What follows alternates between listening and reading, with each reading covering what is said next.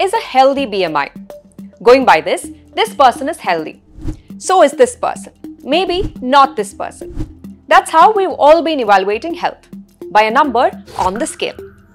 But for many Indians, that number is misleading. This person who has the ideal BMI is unhealthy. This person is fat, inside. Hello and welcome, you're watching Happiest Health. In this episode of the Y-axis, we look at why Indians are thin outside and fat inside.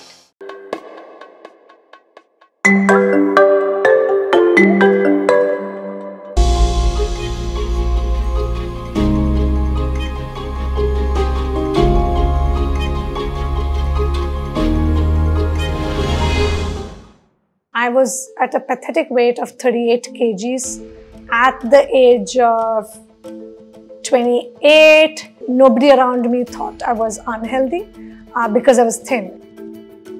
Saraswati was diagnosed with an autoimmune condition where the body's immune system attacks and destroys platelets, leading to a low platelet count and increased risk of bleeding. When she had a deeper look at her body composition, she found out that her body fat percentage was 33%.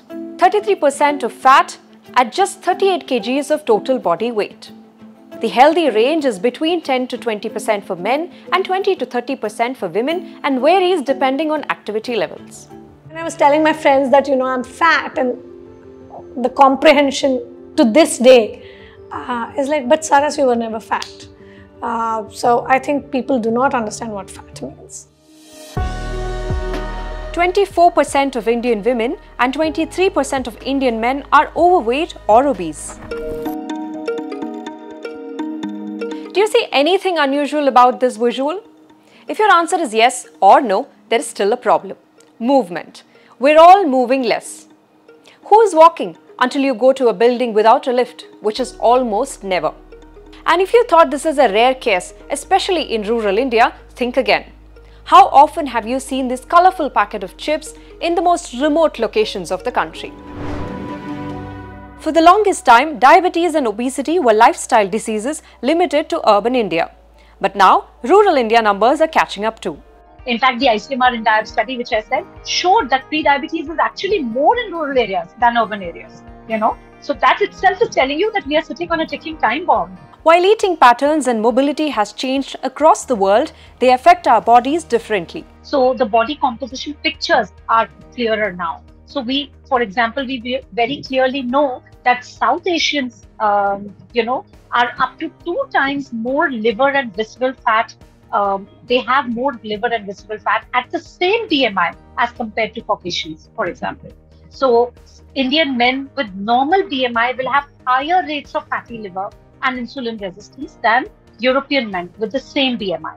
All of these facts are they are very scientific in some ways, which people don't seem to understand a lot. South Asians tend to have a higher percentage of body fat, particularly visceral fat, due to their genetic predisposition to store fat in the abdominal area. This, combined with dietary habits that are high in carbohydrates and saturated fats, are key factors contributing to this difference in body types. And why is this not as clear to everyone? Because we go by BMI, which is just a calculation of height and weight. It does not differentiate between fat mass and muscle mass. Nor does it distinguish between subcutaneous fat, which is fat under the skin, and visceral fat, that is fat around the organs. The proportion of adults with obesity more than doubled in the last 3 decades. These people who have increased visceral fat, they may have the hypertension tendency, insulin resistance may be high, they may be pre-diabetic, they may have the liver fat increased or fatty liver, and also they have a dyslipidemia or the abnormal lipid profile. The percentage of children and adolescents with obesity increased 4 times in the same period. Many of them we operate because they don't respond to the regular treatment of diet, lifestyle changes, exercises and all. The youngest patient I have operated is 12-year-old. Considering these various factors, earlier this year, experts gave a new definition for obesity altogether, especially for Asian Indians. It's not just BMI.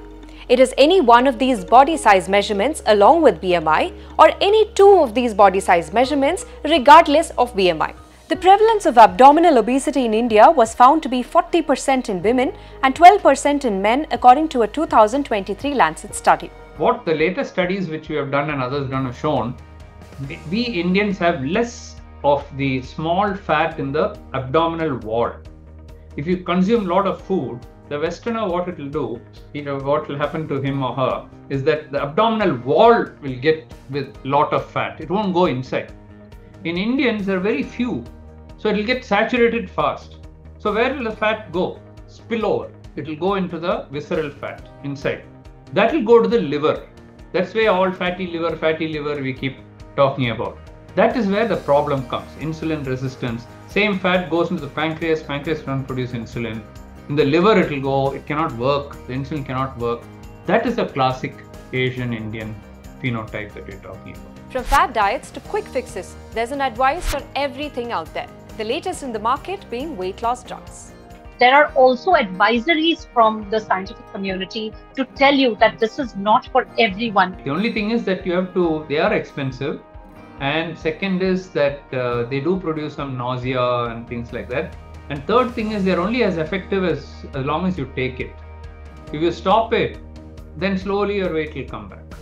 While BMI is still a simple and quick way to understand one's health, there are other ways to look at the bigger picture, like the body fat analyzers or body composition analyzers or a DEXA scan. And what do you do if you're not very happy with these numbers? The answer is cliche. Move more, eat nutritious food, preferably home-cooked meals, sleep enough and reduce stress. Yes, stressing over those numbers can also add a few grams to your weight. Now that you've looked at the various angles to the story, can you look at these three people and identify who is healthy and who is unhealthy? What about now? Well, they are all of the same height and weigh approximately the same, but do not look the same. Being thin does not always mean being healthy. For Indians, the fat that we can't see may matter more than the fat that we can see. Know your fat, know your muscles, know your body composition, and not just your weight.